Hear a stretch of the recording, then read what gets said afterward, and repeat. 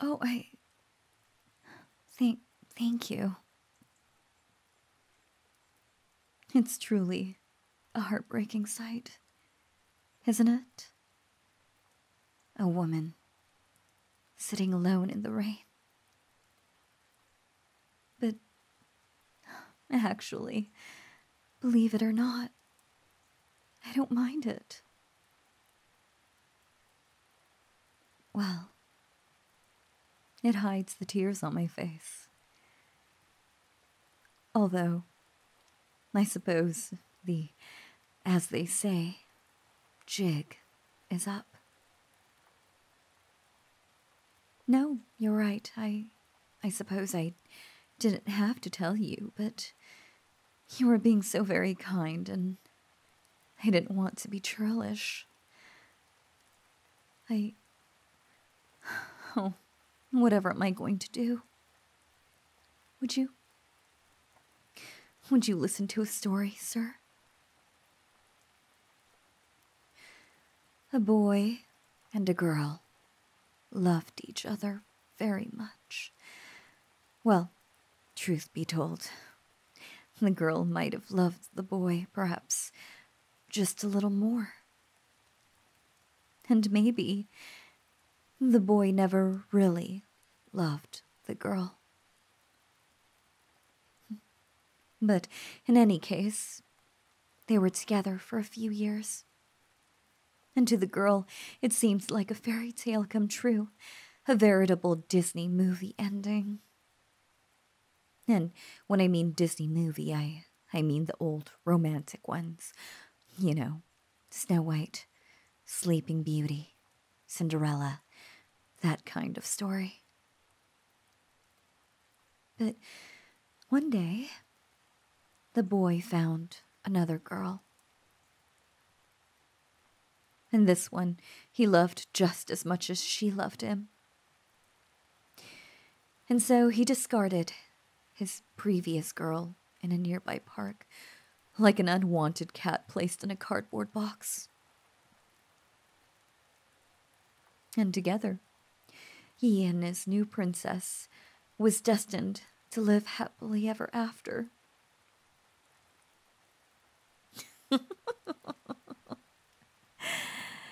Destined, in any case.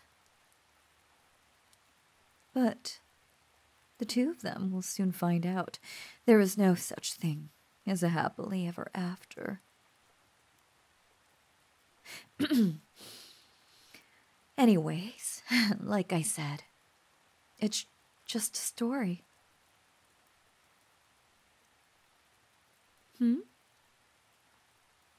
Oh, I'm sorry. I have nowhere to go. And that certainly is not a story, but the truth. Please, don't mind me. Don't feel bad about leaving. Don't worry about me. This rain will stop soon.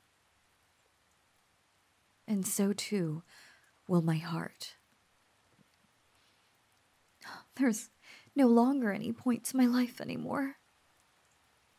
Please, you should leave.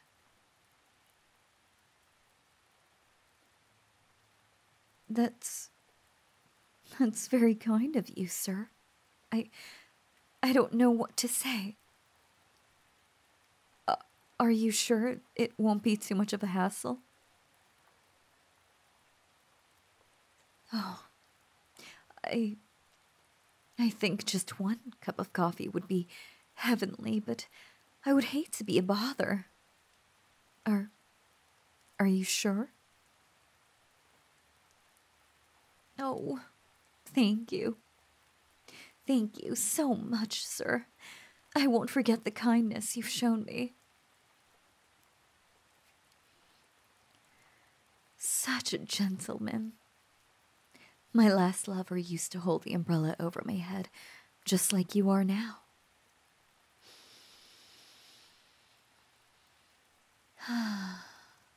Oh my. You even smell just like he does too. I do so adore that scent. You truly are a knight in shining armor. My knight in shining armor.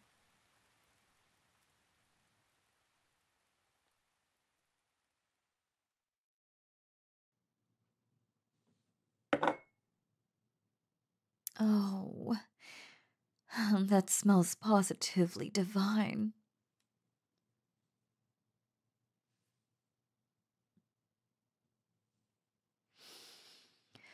Delicious. There's just something about drinking hot liquids when it's cold out.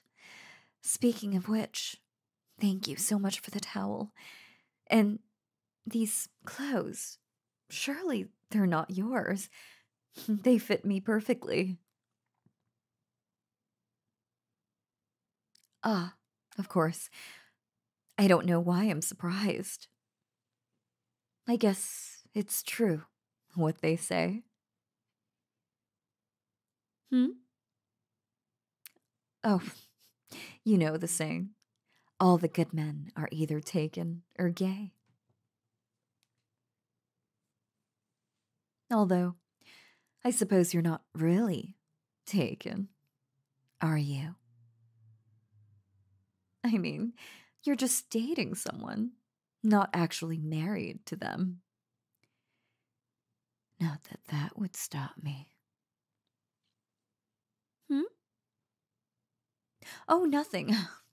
I was just saying what a good cup of coffee you brew. I've always been attracted to men who could brew a nice, hot, strong cup of coffee. I suppose it's like handshakes and how you could supposedly measure the character of an individual by how well they shake their hand. In fact, why don't we try it? Yes, let's try a handshake. That way, we can both get the measure of each other as a person. And besides, I never did get to thank you for the coffee and the warm clothes, not to mention allowing me to be somewhere out of the rain. Oh, come now. There's no need to be shy. I mean, we pretty much walked here arm in arm like a couple. I hope your girlfriend didn't accidentally see us. It would be such a tragedy if she were to get the wrong idea, wouldn't it? Hmm. Your hand. It's so warm. Calloused at the tips and the palms, like you lift weights on a regular basis. Not that I needed to touch your hand to know that. Just one look at your powerful body, and I know you're the kind of man who is disciplined enough to work out, even though it can't be the most pleasurable activity.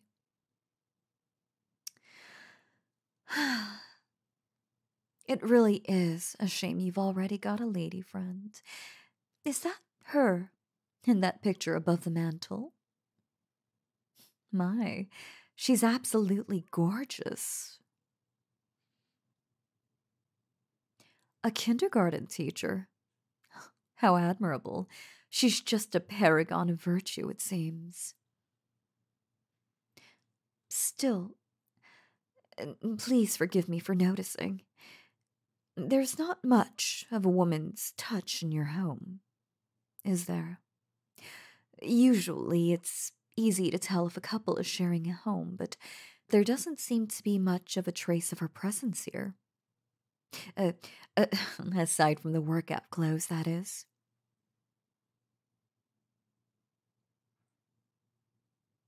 Oh, I'm so sorry. It's difficult when the other person in the relationship is so tied up with their work that it seems next to impossible to spend some time with them. I imagine, what with it being the holidays and all, she must be desperately busy with her students. It just proves how much of a dedicated educator she is. It must be so hard for your partner to have to spend so much time away from you, for the both of you. You know, even though we've only just met, I get the feeling that you are a gentle, kind, loving partner. If I were your girlfriend, I would never leave you. And I don't mean to sound like I'm criticizing your paragon of a partner, but it should be a crime how much she's ignoring you. And of course, you're far too much of a gentleman to complain. You deserve better. You deserve a woman who will wait on you hand and foot. One who cares only about your comfort and well-being. A woman who puts you above everything, anything else. And of course, the woman ought to expect the same from you. But that doesn't even need to be said. Now does it? Could you imagine a love like that? My body is getting hot just thinking about it. Now that should be the next movie Disney makes. Or maybe not. It might be a little too intense for the children.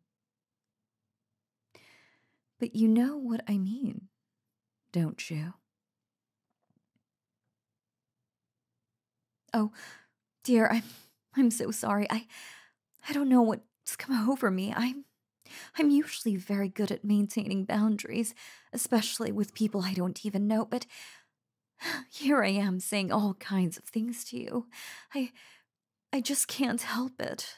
You just do something to me. When you rescued me from the rain like a hero, I took that as a sign from the heavens.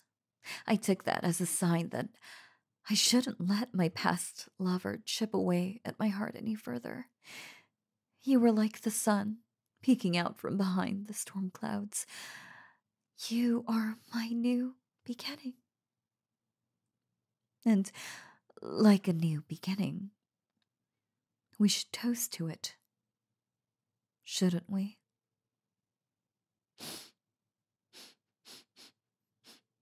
Uh, Something smells a little off, don't you think? Like burning? Don't you smell it? Oh, I'd feel so much better if you would check the kitchen. Oh, don't worry about me. I'll be waiting right here for you.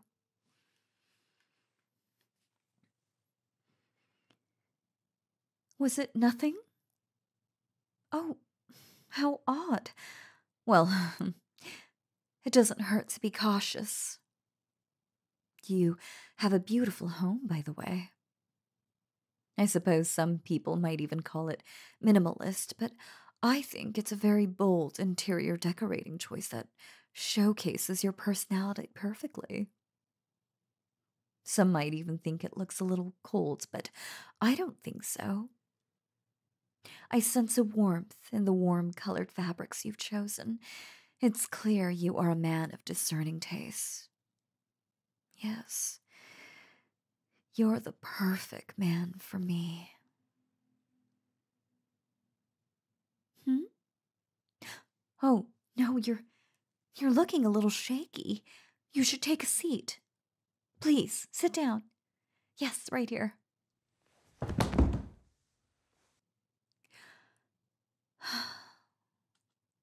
I'm so sorry. I didn't want to do this. I didn't want to slip something into your coffee, but, well, you must know this hurts me more than it hurts you. But I just had to. Like I said, you do something to me. Now, sleep. Sleep. And dream of nothing but me. Stars shining bright above.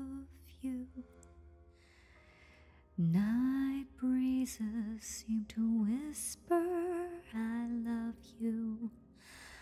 Birds singing in the sycamore trees. Dream a little dream of me.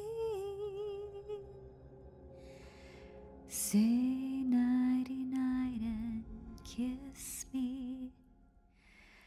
Just hold me tight and tell me you'll miss me while I'm alone and blue as can be. Dream a little dream of me. Stars fading, but I linger on, dear, still craving your kiss.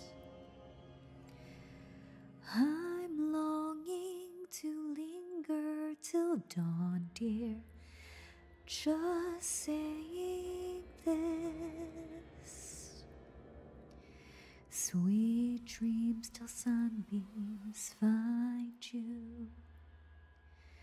Sweet dreams that leave all worries behind you.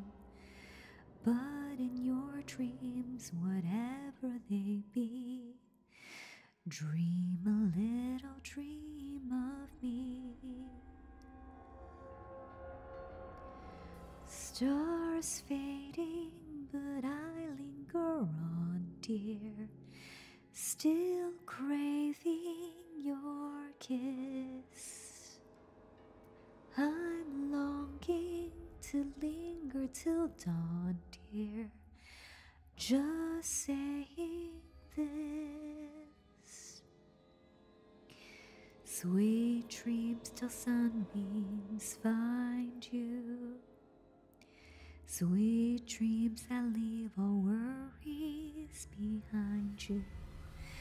But in your dreams, whatever they be, dream a little dream of me.